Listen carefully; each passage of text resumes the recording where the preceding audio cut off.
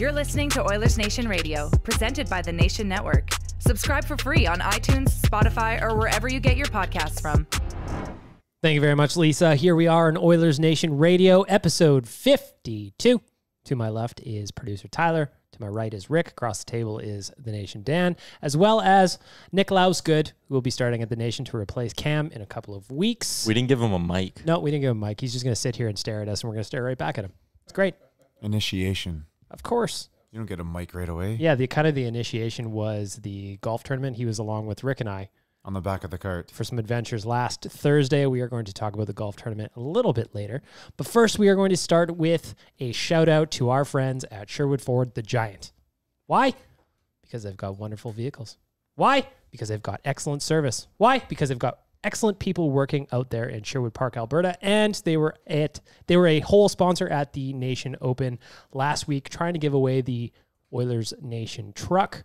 Unfortunately, nobody won it, Dan. We got within a few feet. I'm told there was a couple of guys within 2-3 feet of the hole. Right off the bat, eh? I went into the sand. Nice. Yep. You didn't mulligan on that one? No, I didn't buy mulligans. I didn't see the thing. Tyler was one of like the 4 people that didn't buy a super ticket, by the way. Well, because so it was the super ticket, and I was like, no, don't pretend, because I walked up to you and you said I don't need those mulligans. Jason, he was basically like, I do not want to support the Jason Gregor Foundation. Those kids have nice enough suits as it is. That's right.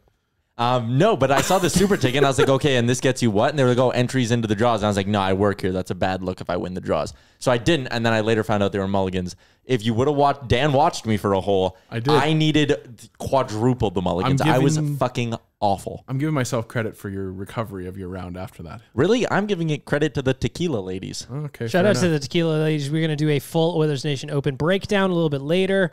Again, I want to shout out our friends at Sherwood Ford. Follow them on Twitter at Sherwood Ford and on Instagram at Sherwood Ford _the Giant. They're good people. Go check them out. Boys, I want to start today's episode with the news du jour, which is Riley Sheahan coming to town on a 1-year deal worth $900,000. In 2018-19, he played 82 games split between the Pens and the Florida Panthers and got 9 goals, 10 assists for 19 points. He had 52+% in the faceoff circle, a 46.4% Corsi, if that is your thing. He also had a horrible zone starts of like 30-something. So basically, he was stable to the defensive zone. Tyler, you've been talking about Riley Sheahan all summer in your rumors. You've been talking about him as a potential third-line center all summer. Tell me about this signing. I like it. Obviously, the connection with Ken Holland is there. He's a guy who has experience being a third-line center, but there were also a couple of moments, and I want to go back and double-check this. I didn't have time to do it before the podcast, but I remember a few moments where they were giving him a couple of looks on the wing in Pittsburgh, and there's a part of me that goes, you know what? If Cooper Marody's here, if, I don't know, Colby Cave, Gaetan Haas, whoever fills in those center spots, maybe this is a guy in Riley Sheahan who it's like, hey, he might be our third-line center, or if things break right, maybe he's a winger in our middle six, something like that. Like, he has skill. He was drafted as a skill guy. But really, I think it's a move where his floor is very high, if you know what I mean, right? Like, his floor is close to his ceiling, whereas I don't think this is a guy who's going to score you 20 goals this season at any point. But I don't think this is a guy who's going to be down in Bakersfield at any point. I think it's like he'll get you your 9 to 13 goals. He'll play good, solid third-line center, responsible in the D zone, kill penalties. Maybe he gets on the second power play unit. Maybe he doesn't. But the best he can do and the worst he can do, I think, are very close together. So I think it's a safe bet. I explained that weird, but whatever. What scares me about that is that that's kind of what we thought about Tobias Reeder. I'm not saying he is Tobias Reeder. Yeah, well, that's PTO candidate Tobias Reeder to you. Yeah, fair enough. I think Bagmilk, the one thing that you kind of hit on there, and it worries me a little bit, is that we're going to be counting on him probably to be in that defensive role position with the third line center as is, because Nuge and Connor will probably take most of our offensive zone face-offs. So that's a little worrisome, but I mean, it was basically Sheahan or Boyle as our 2 real options. And this morning, Jason Gregor wrote this morning at OilersNation.com that Brian Boyle is not an option. The Oilers were out on Brian Boyle if they didn't have the space to overpay him, which it would have taken to get him to Edmonton, so it wasn't really an option. Yeah. As we talked about it a couple of weeks ago, Georges Larocque had talked about Derek Brassard coming to town. Obviously, that didn't happen. So Riley Sheahan kind of was the next in line, it seemed like. especially if you can't get a guy like Boyle, right, Rick? Yeah, they committed to this early in the summer. They decided to go for a couple of these one-year contracts. You know, exactly what you guys wanted to see. I still would prefer that we lose 2 or 3 of them and turn them into one guy worth $3 million, a little more proven. But we are where we are, so this is a good addition. Like Tyler said there, he doesn't think the floor is going to be that low. So that's kind of what killed us last year. A lot of guys who had really, really, really bad years. So if he's able to keep one of those he's able to plug one of those holes, that's only going to help the team. I saw a tweet this morning and I wanted to see what you guys thought of it. It was actually just 13 minutes ago. So it looks like Ken Holland is using the Vegas Golden Knights year 1 strategy. And with McDavid and Draisaitl on the team, it might just work. What do you guys think? Yeah, I think there's an element of that does make sense. Like, the difference is, I should say, Vegas got guys with offensive potential, right? They got guys who were maybe just being like guys who were maybe being underutilized in their current spots and needed fresh looks. The Oilers have guys who I don't think have the upside of a Jonathan Marchessault, a William Karlsson, but even at the same time, at that point, Neil was still ripping 20 home every year, right? But I guess I would say to that is that this is it's more of a gamble, or it's more of a play for our bottom 6, which is I think a good thing. Yeah, well, that's exactly what killed us last year. Is that secondary scoring was monumentally horrible. Yeah, the bottom 6 is all brand new, right? Like it's Jujar. Less, when you compare it to the start of last season, it's Jujar. Who else is still kicking? Sam Gagner. But he was mid-season. He was a Strome last year. Right? Like, I can't think it's of... It's a brand new bottom Colby 6. Cave, but he came in mid-season. Colby Cave came in. Ryan Strome would be a nice third-line center, would he? Oh, fuck me. Thanks, Pete. Thanks, Pete. But it kind of goes in line with, I wrote something earlier in the summer when Ken Holland was first hired as GM, and I spoke to Nick Sagan, who was editing Wings Nation at the time, and kind of asked him about how it works with Ken Holland, and he said this is what he does. He will overload a position of weakness that he sees, in this case, the bottom 6, and let it shake out in training camp. And what's going to be interesting to me is seeing how many of these new guys kind of hit the waiver wire. You've got guys like Cave, Yurko, Haas, Archibald, all in that mix for not so many jobs. Now you've got Granlund in there. Now you've got, Sheahan just signed today. How many guys, new guys or even old guys, do you think is going to hit the waiver wire come training camp or the end of the preseason? Well, 3, right? I think that's kind of our magic number to get down. And then someone like Ryan McLeod, Tyler Benson, Cooper Marody could up that a little bit. Yeah. But yeah, you're looking at probably 3 or 4 guys just from that forward core having to hit the waiver wire. I'm not a big Thomas Yurko believer. I don't think there's a ton of upside there with that guy. Whoa. Stop hating on Yurko. Like even someone like Gaetan Haas, now that Sheahan is here. Haas. If he's strictly a center, it'll be a little bit tough for him to crack this roster, I think, with the addition of Sheahan now. So I think Haas is an interesting guy who I think's on the outside looking in as we roll into camp. Who's your 4th center then? Colby Cave. Because I think Brodziak is... Yeah, no, I agree with you, Brodziak. So you think Colby Cave is that much further ahead than, say, Gaetan Haas? Or he's that much better that Gaetan Haas is going to be a Colby Callan's going to be a mountain he has to climb in order to get that 4th spot? I wouldn't say a mountain, but a small hill. Like there is still some climbing involved here. I just think Cave has a slight upgrade. Cave has a leg up because the Oilers know him a little bit and he has NHL experience. No one knows if Gaetan Haas can even be an NHL player.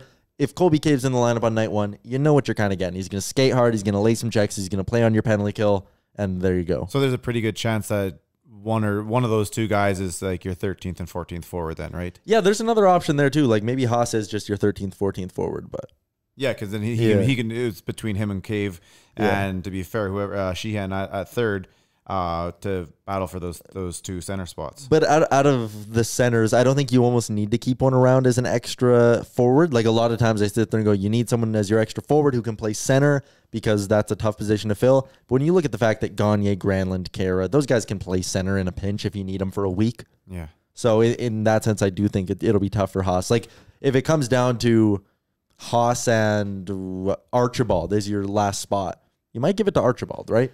But doesn't this move now make Gagner not a roster player? Gagner is a roster player. Oh, he's definitely on the... If there were plans for Gagner to not be a roster player, they would have bought his ass out. Yeah. Yeah, I suppose.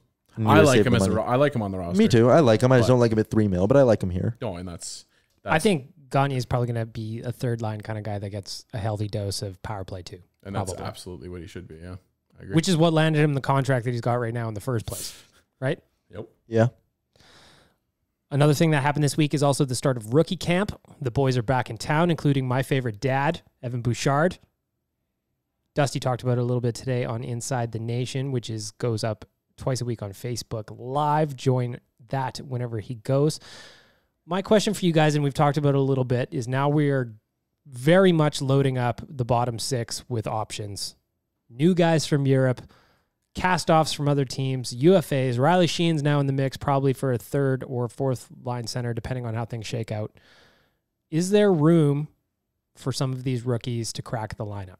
Yes. No. I say no. Oh, what's 100% there is. I think that having Ken Holland in the organization, there's already a glass ceiling in the sense that it's tough for a rookie to break in. We're not Detroit. We can't even compare ourselves to Detroit. They have to have a breakout year like the Yamamotos. Oh, so you mean like Benson's year last year?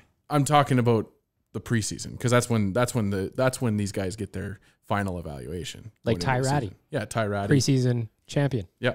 And I think that we added another glass ceiling with Ken Holland. And he that's why he has all these scratch tickets now. That's why he signed the litany of people. And that's why I would say to Bag Milk's over-under, I would say under 3.5. Which guy in the lineup do you think is going to be better than Benson in the top six role? Chason. He's not one of the guys. They it's play also different a wrong sides. way They're not different positions. They're not comparable. So what are you thinking, Rick? Are you thinking that Benson would be with Nuge and Neal then? I think you put Benson on a line on that second line. But is it Neal the right winger there? Yeah. You can flip him, I think. I want Neal on the right side when it comes to that shot. We did this a long time ago with Eric Cole and screwed that up. To me, James Neal on the right side, we get that shot off the way he does. Have Nuge passing it to him. Especially with a left-handed centerman. And to be fair, Benson's a great playmaker as well. I just don't see it myself just because of the full amount of people that Holland has put in front of them. Yeah, but like to me, just to counter you, Dan, I think that the bulk of those guys are easily replaceable. I don't disagree. Yeah. However, I think that there's a value in having Benson continue his track that he's had for a year in the AHL, just continue on growing from there. And like Dusty said, he's the first call-up you make this year. So but I don't think he makes the roster. Why not start him? I don't think he needs to make your roster. I think there's not a better offensive player in there. There's enough magic beans there that you can try those guys out. Let Benson continue on the top line in Bakersfield, and then you make the call. If you decide that all your scratch tickets are duds, then you make that call. So he's your last call. Out of all these guys, you'd rather put all of them in a spot. I would rather him starting consistently in Bakersfield. He's going to be consistent instead of trying to have him slot in and around the lineup like we've done in the past. No, I have him specifically in the top six, surrounded by two older, actual top six. I would rather find out what we have in a Granlund, in a Haas. Granlund could be gone next year. In a Nygaard. I know these guys are not even worth it. Benson's the guy you want to know about. I'd rather have him in the AHL, find out exactly what we have in him still. Because he had his breakout year. I don't disagree.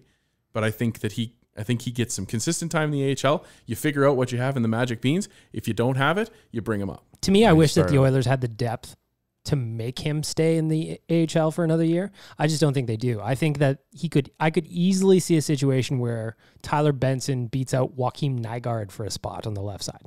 That's fair.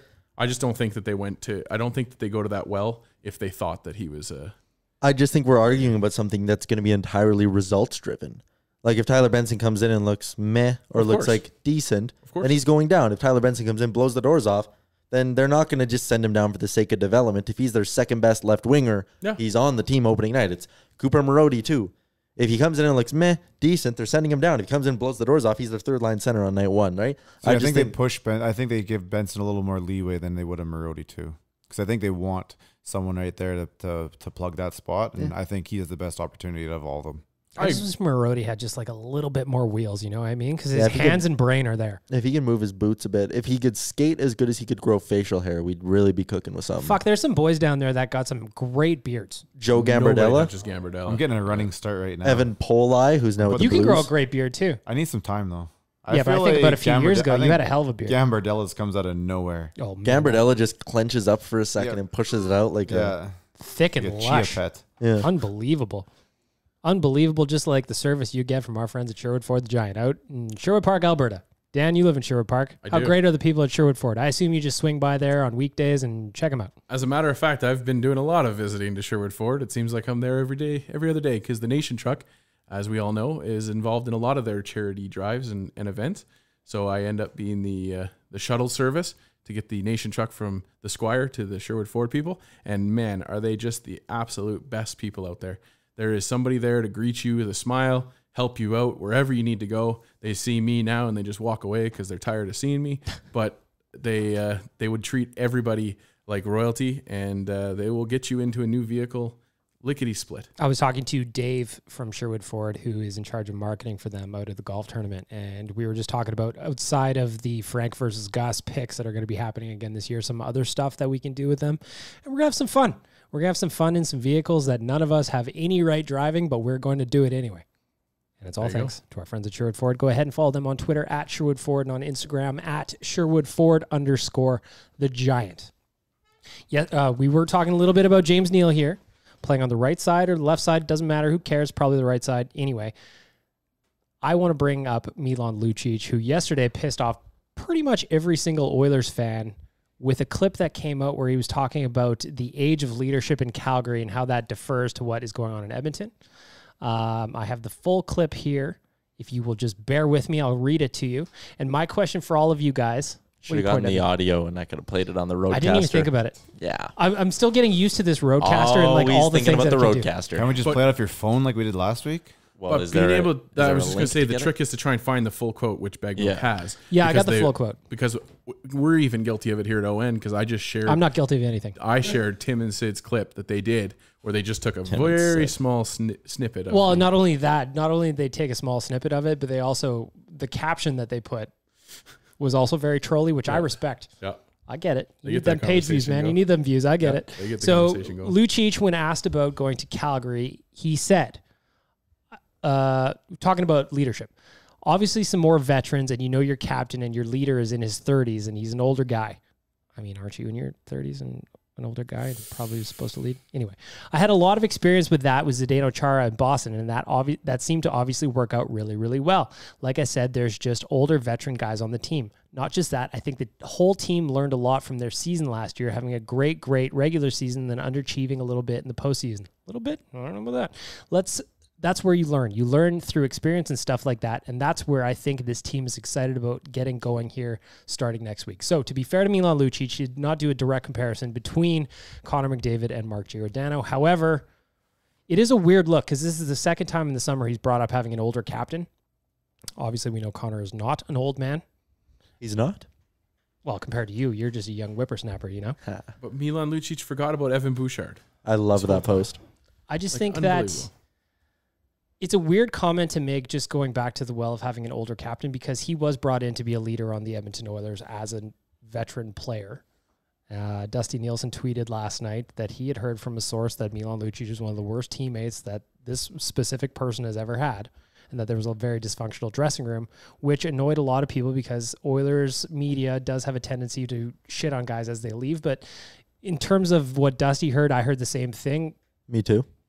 So and the timeline of when they heard it is a lot more recent than people probably think. I just don't get, sorry to derail Bag Milk, but I just don't get the whole, the sentiment that people have created where it's Oilers writers and people in the locker room just sewer guys on the way out. I mean, they do though. But it happens a Lucic, lot. but like for me with Lucic, in this specific scenario, there's a guy that has been much maligned recently, and fairly so. He was terrible, getting paid $6 million to do nothing for this team. He wasn't leading off the ice, as he's kind of admitted now. He wasn't leading on the ice, so he wasn't doing anything. Well, and he also talked about last summer that he needed to have a better attitude in the dressing room. Yeah.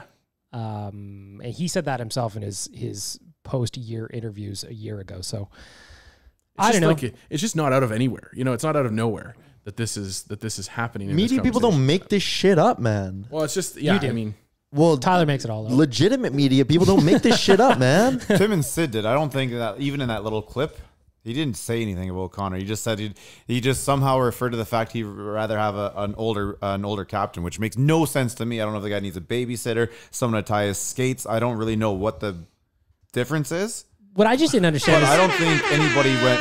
Everyone who like shit their pants yesterday over this thing, I really don't get it. Like what the only thing he implied was that Connor's not old. I always like when people imply that I'm mad or suggest that I'm mad when I make jokes about things. Yeah. I was like, listen, man, all I said is an older captain is not going to make Milan Lucic be able to handle the puck any better than he can. No, wouldn't an older captain actually been harder on him? Probably. You would think so. But maybe Like, he wants I can't see Chara sitting back letting him be an asshole in the dressing room. I can't see Chara allowing him to skate around pretend to skate around on the ice and really not do anything.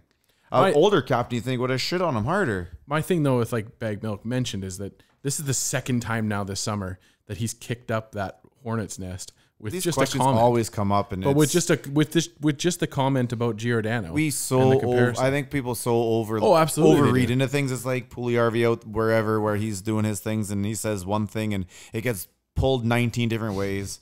But I think it's August to September. We're getting bored. We're over analyzing things right now. My favorite was Willis at the Athletic today. Had his take on the Lucic thing, where he's basically like, maybe Milan just doesn't know how to answer questions. Maybe that's just it. And I thought that was hilarious because it's probably true. That's Anybody? probably closer to the truth than anything else. Probably. I like it. Rashad said it today as well on the radio. Luch is giving what he thinks is a good answer to this. I don't think we all know him and Connor were like friends. Like Sure. him and Connor hung out together. Yep. That was not where the divide was with Luch in the room. It was other people. Well, like he's not going out here being like, oh well, fucking McDavid's a joke. one of the things though that I think with the internet outrage now is that it's what you don't say that people get outraged about. So when somebody says that he had issues in the locker room, they assume that literally everybody in the locker room and him had an issue. I think, and I agree with you. That's the way things are of course on Twitter. And they're over-implying, they're over-reading things. Absolutely. And I see it so many times when this side of an argument and that side of the argument, if they said the exact same thing, it's so fucking frustrating to sit back and read. I don't know how you guys do this for the regular, like sitting there and you guys go through your comment sections and shit.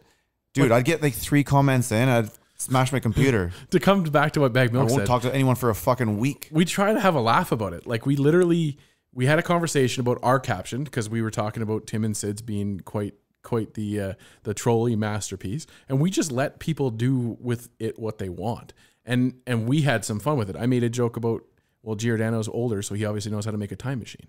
Like that's, like I'm not upset that Lucic doesn't or thinks that Giordano is going to be a better captain for him. So be it. He's not an Oiler anymore. I don't care. I just think I take it so much further than as Lucien and Puglia. Absolutely everything. If you don't like somebody, if they say the sky is blue, you tear them apart. If they said the other thing, is you tear, like, it's absolutely ridiculous.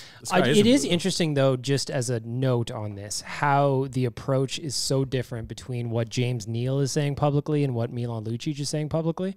James Neal did his first kind of informal skates the other day and spoke to the media at length, about 10 minutes. The Oilers have that on their Twitter if you want to go check that out. But he basically said, listen, last year was, he owned a lot.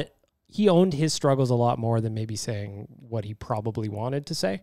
And I respected that. I think that he's coming into it with a better attitude. He's 5-6 years older, so he's a little bit smarter, should be anyways. He's not that much older. How old is the real deal? I thought he was 32. Oh, no, that's Smith who's 37. My bad.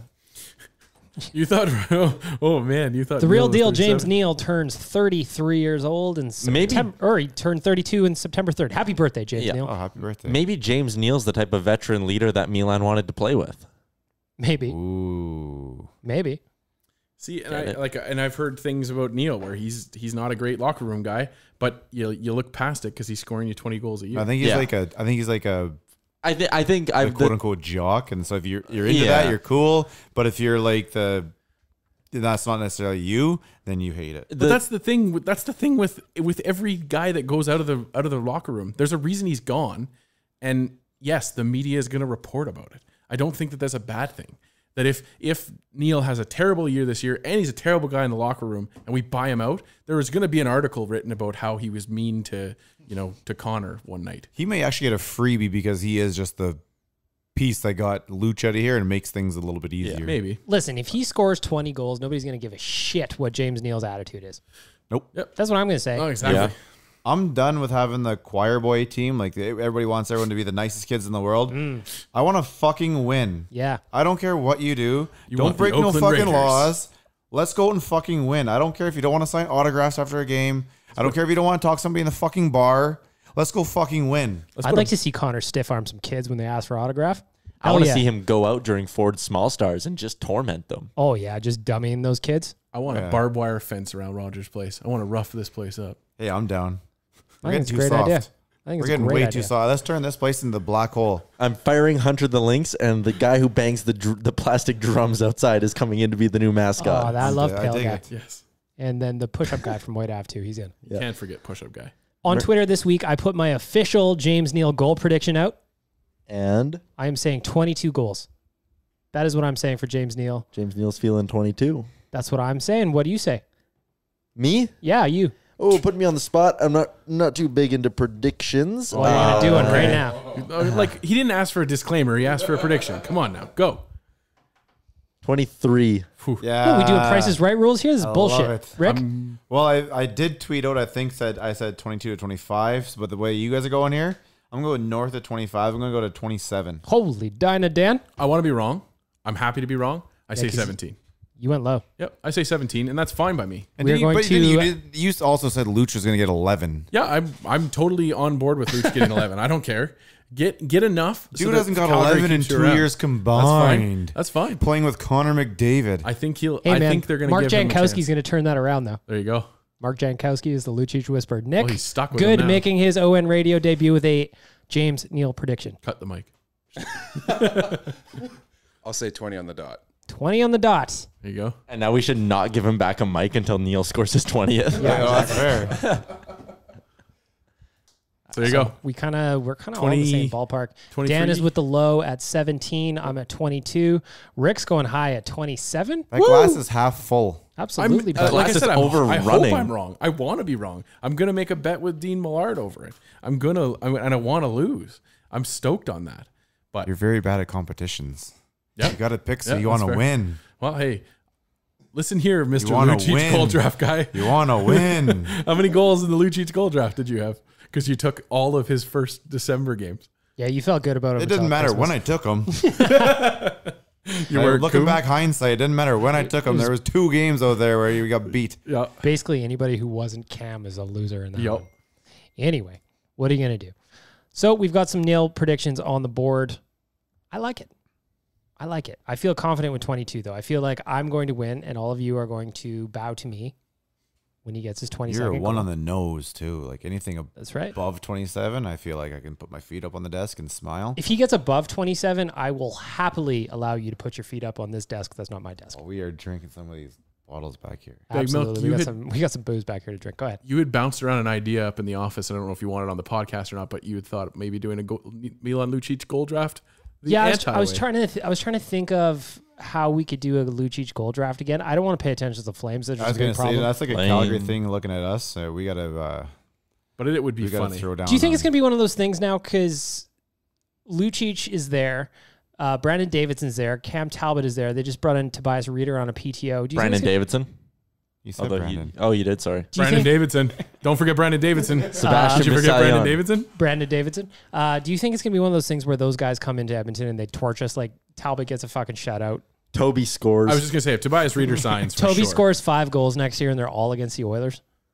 I said No, Tobias Reeder. that is over. The black cloud, that is dead. It is gone. It is in the wind. Tobias You Reeder hope. scores 13 goals in his first half of the season, and then he disappears into the ethos. All for Bob Nicholson. Maybe. Wherever he signs. I don't know. No I chance. made a meme yesterday about Calgary loving to sign Oilers castoffs, and boy, did that piss Flames fans off. They were in my mentions all day, DMing me on Instagram and Twitter. Oh, Chiasson and Neal and Smith. I was like, hey, yeah, it's 100% true, but Calgary picked up all 4 of these dudes in a matter of 2 months. and they were all guys that were like, if you had to list from like 1 to 5 players Oilers fans had the most beef with last year, it's like those guys. It's literally the problems. And also, we're not Davidson. Also, we're not picking up Flames castoffs. We're picking up Washington Capital castoff and Sheahan. We're picking up where the hell was Russell when we got him? He was coming off a Columbus, brief stint in Dallas. Oh, yeah, Dallas. Because his career went Columbus, St. Louis, Calgary, Dallas here. We hosed Calgary to get James Neal. I still can't believe James Neal's here. Yeah. I saw him in an Oilers practice jersey the other day. I'm like, that doesn't make any sense. But you know what does make sense, Nick? You don't have a mic, so you can't answer. Ordering food from skipthedishes.ca. He just said that. He said that? Oh, you couldn't hear it. He did. You couldn't hear He's it. off mic. He tried. Nice try, Nick. Maybe. He doesn't to reward yourself. He doesn't get his mic back until you go to skipthedishes.ca and order yourself a nice little donair, maybe some kind of oodle noodle or some kind of, maybe a soup. Feels like a nice soup day outside. Whatever fancy, Nick. Skipthedishes.ca. Why? Because I assume you can't cook. You spend too much time grooming that beard of yours. One thing that Nick did do is he took a sweet tumble off a golf cart last week. And it was hilarious. Rick and I both laughed and laughed. Much like you would laugh. What? We were in tears. I don't know who was laughing. I thought we almost died at that point. Yeah, we're going to get into the whole Nick falling off the golf cart There was no story. laughing at that point. I was holding on for dear life. I was laughing because I knew exactly it was my fault. The whole thing was my fault. Yeah, let the legally blind girl drive the cart. Hey, she said it was her dream. There's 5 of us on a cart. Our accountant. Skipthedishes.ca. You can't cook, but you need to eat, and they want to help. Go to skipthedishes.ca, click the link through Oilersnation.com, or just go there directly. Sign up. They've always got promos, and you know you want it. Back to Connor McDavid for a second. Our friend Tom Gazzola was on the radio this week, and he talked about Connor McDavid's knee. Much has been spoken about whether or not he would miss some time in training camp, preseason, maybe even some regular season games. And from our friend Tom, who is very handsome, even when he's wearing a Jason Bond Sr. jersey, he says, I know we've been worried collectively in terms of, is he going to play preseason games or not? How many preseason games is he going to play? Is he going to play? I heard from another player who's seen him on the ice every day, especially recently, that he looks like he's in game shape and that his speed and what he's able to do with his feet hasn't been hampered all that much, and that is a very good sign. The guy looks unreal. The player Tom was talking to was one of the goaltending instructors at the Gretzky Hockey School, and he was skating with McDavid back in Ontario. Does it make you feel better? Just hearing what Tom said? No, because I was never feeling bad. Yes, you were. You cried. Well, that had nothing to do with McDavid. No, like this whole stuff came out and everyone was freaking out and, he's done until December. They lied because of the season seats, blah, blah, blah, blah.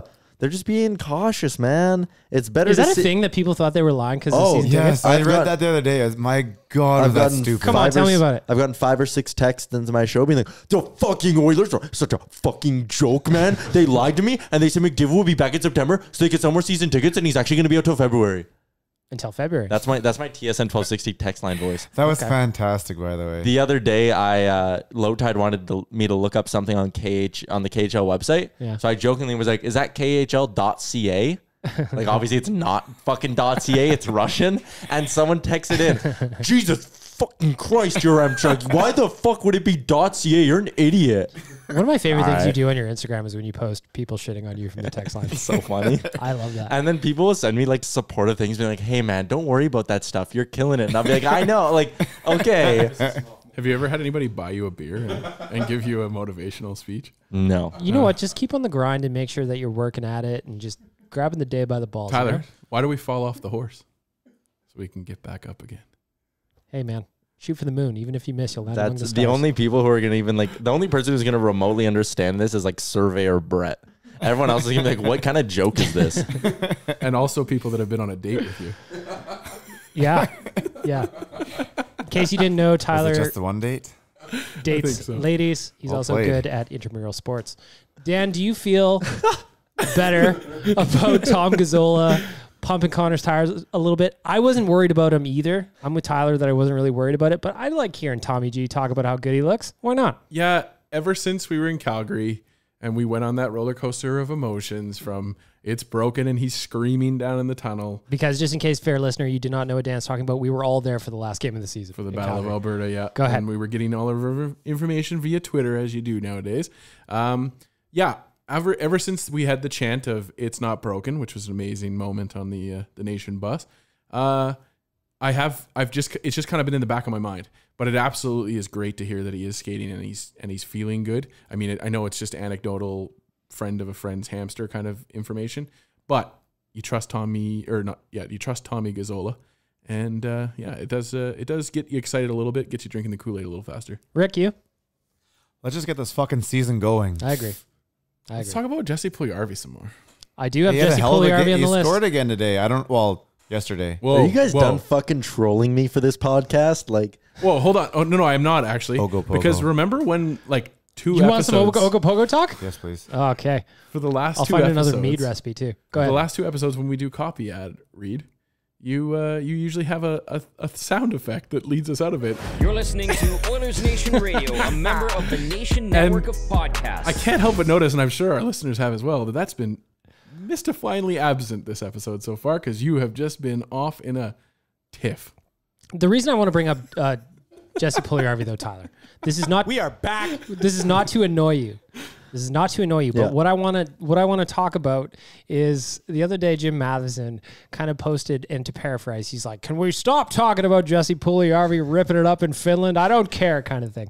Your Matheson voice. He's like a normal dude. No, that's what he sounds like to me. Huge nation in my head. Is that fair to say we shouldn't talk about Jesse when he goes out and scores a highlight reel goal? He still is an Oilers asset after all. He's still on the trade block. And you would think maybe that having him score a bunch of these goals in Finland is only going to help his trade value, no? Has he already scored a bunch of goals? Well, I mean, in this Champions League thing, he's got a couple. Has his trade value risen? Maybe, I don't know. I'm not taking calls. You can talk about it if you like. I'm not going to sit here and be like, everyone should shut the fuck up, because you're right. He's Oilers property. He's Oilers property. What he does over there could in some way, I suppose, affect his trade value. I just don't care about it, so I don't talk about it. Whatever happened to once an Oiler, always an Oiler? Where did that die off? I look forward to talking about Jesse Puljujarvi every single week just to annoy Tyler until he's moved. It was a fantastic. I'm gonna go to Finland because there'll be less Jesse talk there. It was a fantastic moment on the Inside the Nation yesterday when Dustin made it to like minute 15 or 16 before talking about Jesse, which is the first time ever I've done an episode for him where he hasn't talked about We Jesse. had him on Real Life on Monday as well. Dusty Nielsen, that is. Go check that out because it was a great interview. He talked about his climb up into the radio industry. He worked at a Super grocery good. store. Oh, but he loved produce. And he Loves slept with produce. his sister's friend who is also their roommate. He also found squatters in an apartment in Fort McMurray. There's a whole lot going on there. Go check out that interview on the Nation Real Life. But it was funny because we were probably almost an hour through the podcast. We hadn't mentioned Jesse at all. And I'm like, I can't let you out of here without talking about it. He's like, how could I not? That's actually pretty close to how he sounds. Our impressions are just on point today. Basically, You guys did a very good job. Thank you, man. If you need more impressions from me or Tyler, just hit us up in the DMs at ON Radio Podcast on Twitter and Instagram. You're not even going to charge for them? Nope. Wow. You guys should get on Fiverr. I should be on Fiverr. I should also be on that what's Cameo? it called? Cameo. Yeah, that's Should where be we on got Cameo. that long neck kid. Yeah, to do that Dead thing. and long neck. yeah. And there is a lot of people on Cameo now. If It's you've great. gone on there recently, Zach Boychuk's on Cameo. the price ranges vary greatly. I would pay a Cameo for Zach Boychuk just to watch him follow and then unfollow and then refollow me on Twitter. That'd be nice. That'd be real nice. I mean, he's more famous from doing that than he was for playing hockey, isn't he? Bye-oh! Put that. That's the truth about. That's the truth about like 90% of ex players nowadays. Yeah. Tyler brought up a question before we started recording, and I want to pose it to you, gentlemen, on who is going to make a bigger impact for the Edmonton Oilers this year. Mike Smith or James Neal? Mike Smith or James Neal? Around the horn, Rick, I'm going to start with you. Who do you think? Mike Smith, James Neal. Go ahead. Rick is thinking. I think it has to be. I think if you had to choose one, it has to be Mike Smith. I think we need a lot more help in keeping the puck out of the net. I still maintain the fact that I think that he's going to take over the job. I think they're going to be real close to 50-50. I can see that.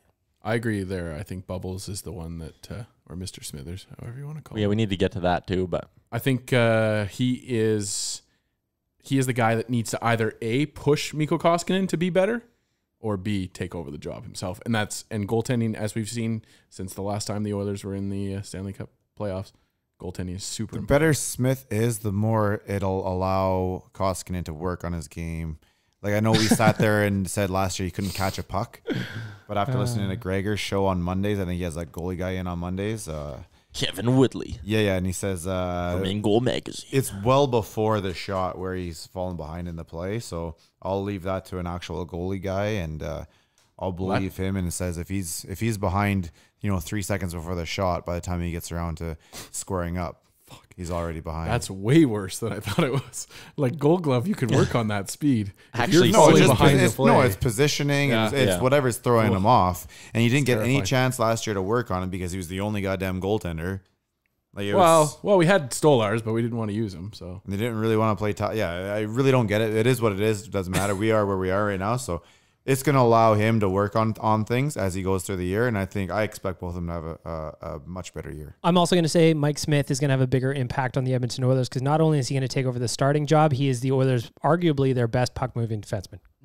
Your thoughts, Tyler? Good point. I was told by friend of the podcast, Andrew Peart, who's also the play-by-play voice of the Oil Kings. He listens all the time, so I'm giving him a shout-out. Okay. Shout out to He you, told sir. me I need to be all in on Koskinen after hearing me defend him against Dusty on Real Life. So I'm all in on Koskinen. I think Koskinen's going to be the starter. I think he's going to play like 50, 55 games. He's going to be a legitimate number one goaltending option. And I think Mike Smith's role will be a little diminished because of that. He'll still make an impact, but when James Neal scores 23 at the end of this year, we're going to be going, yep, the scoring from James Neal was more valuable than the backup job from Mike Smith. I like that. Dan, you've been pointing around that pen. What do you guys say? I just think that when you say that Koskinen's going to be good, are you saying that Smith is pushing him, or are you saying it Yeah, on his maybe, own? but I don't think Mikko Koskinen saw on his phone Oilers signed Mike Smith and went, fuck, I better Now I start do working on my better. glove hand. Yeah. Like, I think he knew that already. And I had this argument with Dusty on Real Life where Dusty was just kind of like, Koskinen's not good enough, right? Like, Dusty said it took 1 year for everyone in the NHL to figure out his weaknesses. And my take was it took 1 year for him to realize what his weaknesses were and he could improve on them. But do goalies so often pleased improve with in their yourself. early 30s?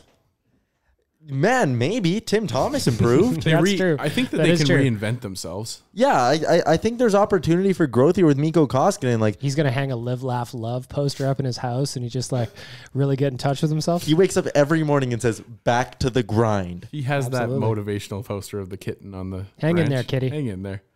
Catch that puck, kitty. Maybe? I don't know. The kitty's only holding up on its right arm. So everybody kind of thinks Smith, except Tyler. He's going to the real deal, James Neal. I'm kind of surprised by that. I thought I was going to be like a detractor opinion, but fair enough. No, I still Interesting. think Smith's going to take over the job. And I also have said that he's going to score 10 assists.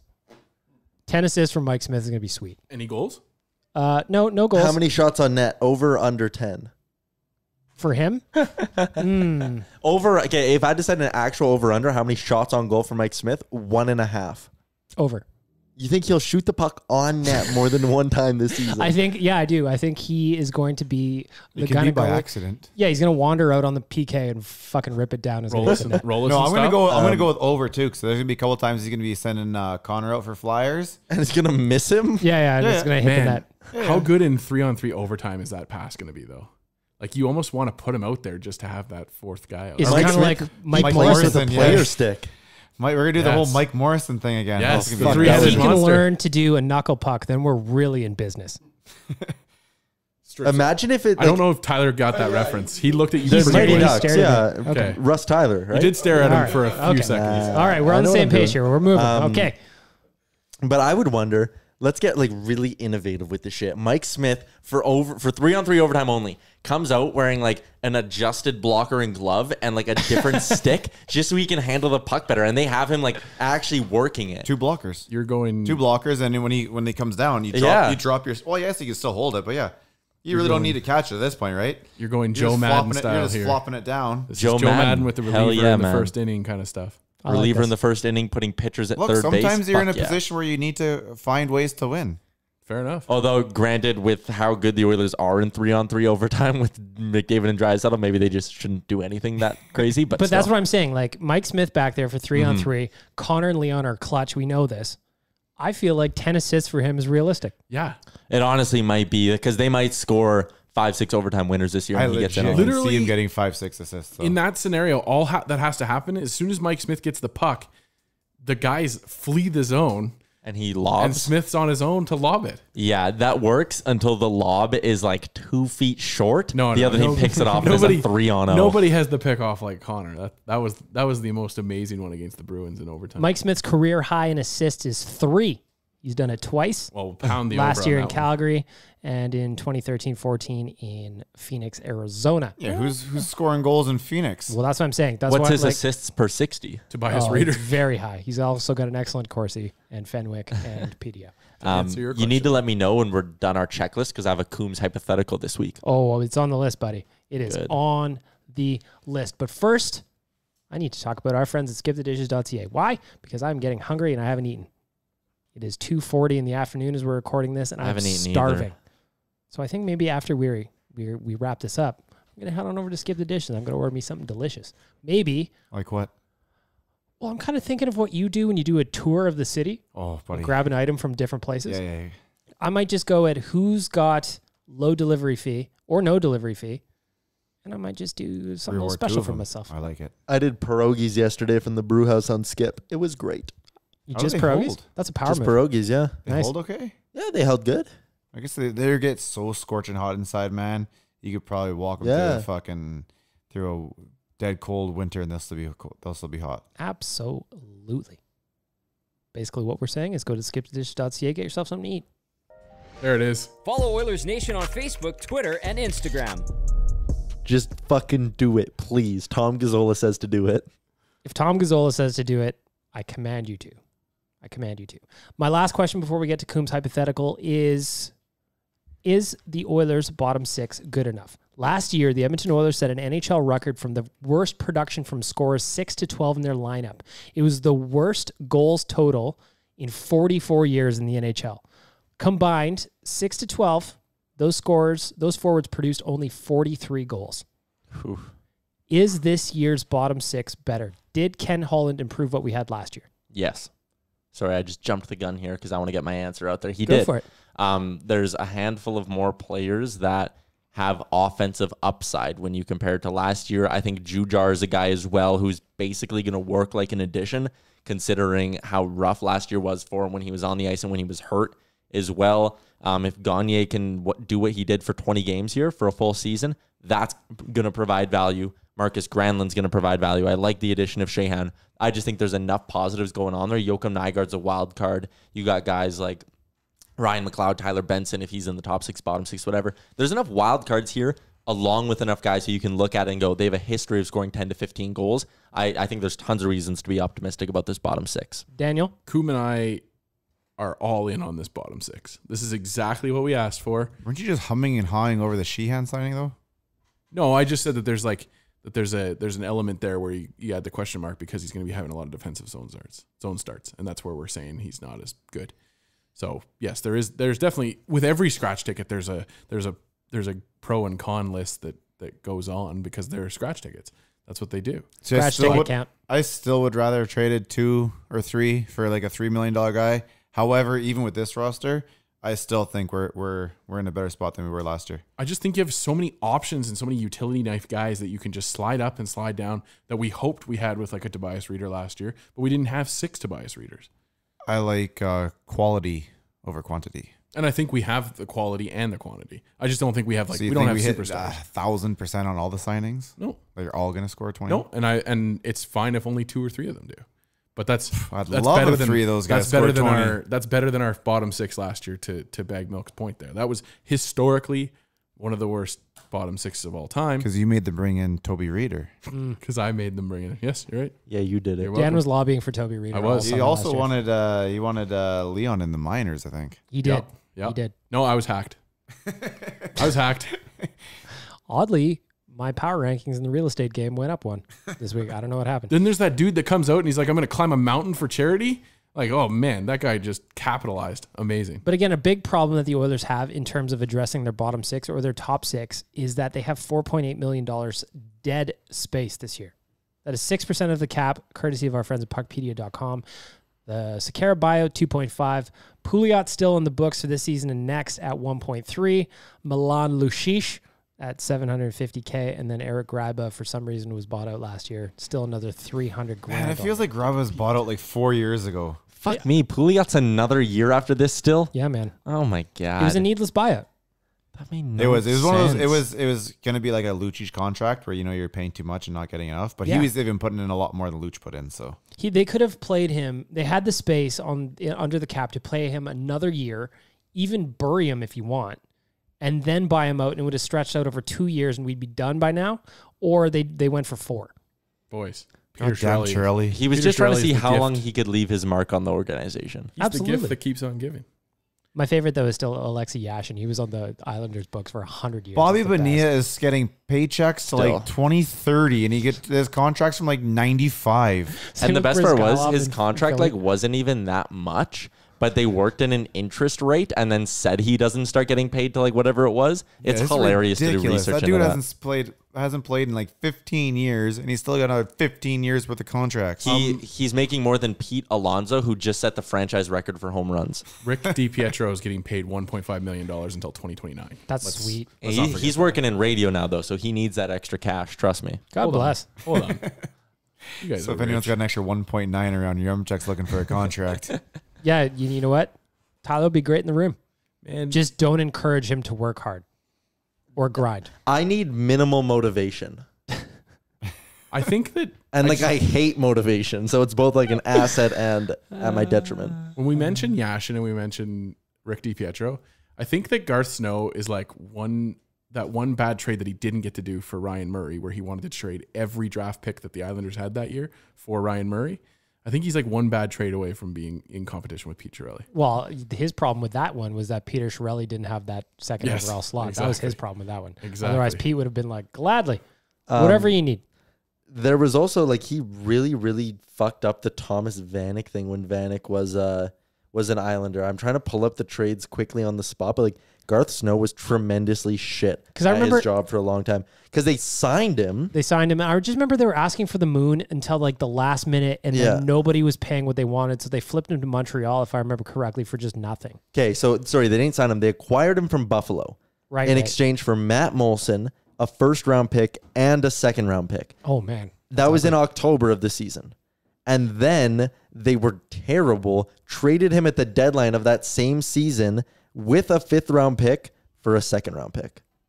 They gave up Matt Molson and a first, and all they got back was a second. that's good. I was like he that. the one who signed the defenseman though? That might be a saving grace for him. Did he sign Leddy and Boychuk? He traded He- for Boychuk and Leddy on the same from like on the cap. Like he took the Bruins and the I thought he Pete signed Chiarelli's them. Bruins. Didn't he sign them in like? He Nope. acquired Boychuk in a acquired trade him. for like bits and pieces, but then At he the end of- signed Boychuk to yeah. a mammoth deal. at the end of Pete Chiarelli's tenure in Boston when he had him up against the cap ceiling. Fuck, Yeah. man, why couldn't Pete Chiarelli get a new job? Soon, next year, I hope always so. next year, and that's when Really we have cap hope so. space. That'd be sweet. Come on, Ken, just be patient, man. Pete will get a new job. No, if you're fearful about old Oilers coming back and roasting us on the ice, you don't want to go anywhere near that guy. Then Pete, Yeah, Pete will finally start winning trades. he'll like Marcus Naslin, Stoyanov us or something stupid like. It'll be really, really bad. So Could let's be. just keep away from it. Put him out on an island somewhere and see you later, bud. Sorry for the people that don't understand Marcus Naslund and Stovanov. Oh, yeah, that's what his name was. What is it? What does that mean? I don't know what he. That's Oh, what that the was a trade. What? Pittsburgh flipped him to Vancouver, right? Yeah, Vancouver got Naslin for like nothing. How did I not Like know that this? glass in front of you right now might be worth more That's than. great. Oh, there's a Sea Change Brewery glass. We got like 6 minutes left. Are we doing Coombs hypothetical? Let's hit it. Wow. Okay. Remchuk really wants to do this with the sound We went effect. long on real life, and it drove Tyler crazy. Yes. It always does. We are back. All Let's right, go. we are back with a Coombs hypothetical. Here it is, guys. Nicholas, you're going to want to listen up. Not that you have a microphone. Now that you have a microphone. Yeah, you can't chime in anyway. You have the ability to guarantee an Oilers win every single game this regular season. 82-0. You can make them go I'm 82-0. done. I don't even need to hear the other part. I'm done. 96. Do we get the cup? Is that in the playoffs as well? Just regular season games. Okay. So you get them to the playoffs. Okay. But in order to get the win on that day, you need to skydive from 20,000 feet. Yep. Do you do it 82 times or do you 100%. spread it out? No I don't doubt even- I do. I don't even care if I I've gone die. skydiving. It's amazing. I'm terrified of heights, and I would do that. Me Absolutely. too. I'm not terrified of heights. I'm terrified of the idea of jumping out of a plane and some Terrified parachute. of falling. Yeah. I've worn shorts for 400 out of 500 days. Okay, so would you, okay, I've run Cam wanted to know how many 300 times would you kilometers. do it and what's the thought process behind the games you would or wouldn't do? Here, I'll start while you guys are thinking, because I'm a definite yes. I've gone skydiving before. It is dope. If I'm strapped to a dude and he's just like, he's doing all the work and pulling the thing or whatever, and I just got to be like, wee, I'm in. And 82 enjoy and enjoy the 82-0 season, my friends. Look, once you get 1 and 2 done, I'm pretty sure 3 through 82 are the exact same fucking thing. So I'm in. good point. as long as I can get number 1 and 2 done, I'm going 82 and 0. Absolutely. I would And do I it. fucking hate that idea. I would do it without the guy on my back for that. Yeah, Like, the army like, one I where would- it's just attached to the I would fucking just let plane or myself whatever, right? Like I'd be Yeah, scared but shitless. coming in hot on the landing. I'd miss it. I'm sure I would die. Yeah, I'm But- gonna take the guy strapped to Oh, the see, back, I and don't he's even gonna land, think and about- I'm I just don't gonna even ride think about- down with my feet up, and I'm just gonna be like, "All right, land us, homie," and he's gonna be like, "Okay, we're done." I'm I like, didn't "Okay, even sweet, think there's about the win one." landing part. I just thought of like the fucking ripping. Oh, the I I just would have remember when broken I went skydiving and we came in hot on the bottom. I'm like, "We're gonna crash," and he just like did this thing where he pulls up instantly, and you just kind of float down, and it was great. So you know what? You're welcome. You're welcome for an 82-0 season, courtesy of That's your not- friend Bag Milk. That wasn't hard enough. I wouldn't start doing it until after Christmas. Why is it too cold? No, I don't want to go skydiving if I don't have to. Oh, you Like, just if want after- presents. No, No, he's the one. He's waiting there. He's like, "Okay, February 13th. I'd be like, all right, they're 10 we gotta points go out. 100% the rest of the way in. Fine, I'll start now." Like I would only be doing it if I really got to do it to get them in. If I can avoid it and they can slide into the 8 seed, fuck. Just let them do it and I'm not You'd be in skydiving. the Hockey Hall of Fame though, Why? because you were the reason that a team went 82. No one knows. Oh, was that a part of the bet? I'm adding it in. Okay, I'm altering Coombs that's hypothetical to fine. my I own. Like, still don't care. okay. I'm still stoked to do it. I'm just gonna say, enjoy the 82-0 season. Do I my friends. know it's happening each time? Am I jumping with? You're jumping and you know they're going to win. Oh, you're fucking right. So I'm doing it because I'm going to do exactly what you love to do too. I'm going to fucking gamble. Absolutely. Nick Lau's good. What do you say? So I get to be on the mic again? Hey. Okay. Does that mean Nail scored 20 goals? Yes. It's over already. I've never been skydiving. I've thought about it. This is a good reason to go, I suppose. But I was actually, before you brought that up, Tyler, I was going to ask, do you get the glory for it or does it go unknown? Is this like a total? He did Nothing just nothing in the news. altruistic- Nothing in the newspapers. He threw a little caveat in there. No. that I'm you can't asking go you, on. would you do it without the glory? Of course I Absolutely. would. Of course I would. Rock and roll. I want. Dude, I have fly. yeah. The glory's not at 3:30 when I land. The glory is at 10 o'clock when we fucking win. And then you're sitting at the pint having a delicious beer, and everyone is relishing in all the victories for the Oilers, and you're sitting there with a little smile on your face. Yeah, I'm staring, gonna fucking. "This is I'm 'cause gonna. of me." I'm gonna put. I'm gonna put all the credit on my shoes again, like I did back in the fucking playoffs. Because there's going to be a fresh round of tea times coming my way. Bro, and I'm going to be I excited. got two new pairs of shoes for this season. I saw them. They I'm look ready great. to roll. 100%. I love it. So sorry, Cam. That was a weak one, buddy. Ireland is making you soft, bro. All that Guinness. Yeah, like I would have maybe like paused for thought if you had to have like all your toenails ripped off every time. Ooh, yeah, if there was like pain involved. Like it has to be something where it's like an actual like. I was thinking there'd be days Bad where like you're sacrifice. so busy that you're like, fuck, I don't have time to go skydiving. I would just How long like does it take? I'd lose You a just up and life. down. I'd lose a. I'd Okay, lose well, my I job. guess. here I if think the had to. longest part of it will be driving to the place and then getting strapped in and then going up. Yeah, the majority of these guys work on the fucking computers. They can work I anywhere. guess. Yeah, man. Okay. Internet's open You anywhere. work on the edge of city. I'm sure there's some more close to you. Yeah. Okay. Absolutely. Listen, if it's going to give an 82-0 season, I'm in. Sherwood Ford have a plane for us? Oh, absolutely. Sherwood Ford, we're going to need a nation plane. Well, your And- gambling money, yeah, you'd buy your own, I guess. My God, could you imagine start like like $100 you'd on be game gambling? one and just double down, double down, double down, double down? put all your life savings on them to win the President's Trophy. Well, yeah, See, if- that's what you do, right? You put it all on the first game, and then you just keep rolling over. You'd be fucking. Oh, buddy. Oh. There was a time I remember when the Blue Jackets went on that 16-game heater. If you would have put $100 on them on Yeah, it was game so one stupid, wasn't it? and rolled it, It was well into the millions. 1.8 million. Oh. If you would have started with 100 and then pulled out at the exact moment. Yeah, and that's the problem. Yeah. Therein lies the problem. Anyways, cool. Gambling. I want to go ahead and thank our friends at Sherwood Ford the Giant and, of course, skipthedishes.ca for making all of this possible. Thank you to all of you for listening to Oilers Nation Radio. If you have any comments or questions, hit us up on Twitter and Instagram at ON Radio Podcast. Tyler, push the button. Shout out Damien. Best wishes. Thanks for listening to Oilers Nation Radio, a member of the Nation Network of Podcasts. Make sure to follow us on all of our social media to stay up to date and never miss a podcast.